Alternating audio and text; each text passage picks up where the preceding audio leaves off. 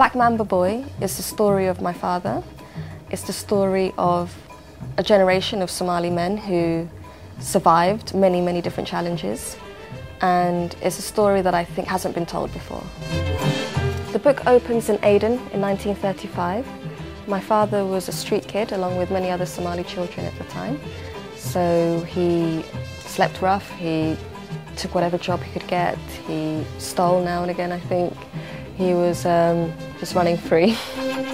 The book is called Black Mamba Boy because it's a translation of the nickname he was given by his mother. His mother had a snake pass over her stomach just before she gave birth to him, and she took that as a sign. The inspiration behind the book was my father's extraordinary life. I found it very late just how extraordinary it was. I'd heard snippets from him from an early age of how he'd fought in the Second World War and how he'd worked from the age of 6 and how he'd crossed deserts and crossed seas by himself. I think my father's story encapsulates a certain experience and a certain time and place very well.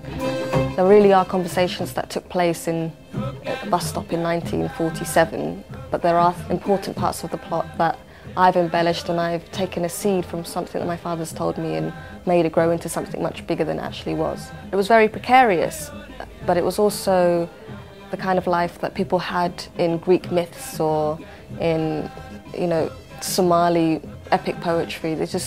You don't really have those kind of lives now, or at least I haven't had that kind of life. He had to make his own opportunities. Well, I feel like I've been lucky, and he had a kind of a luck that helped him survive, while I think I've had a different kind of luck where I've been able to thrive. The odds against him were so high, but somehow he still always survived.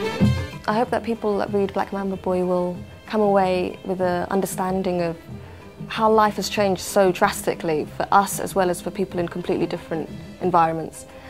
I wanted to memorialise the lives of people like my father who are often written about but very rarely have their perspective represented, and I think I wanted to do that as honestly as possible.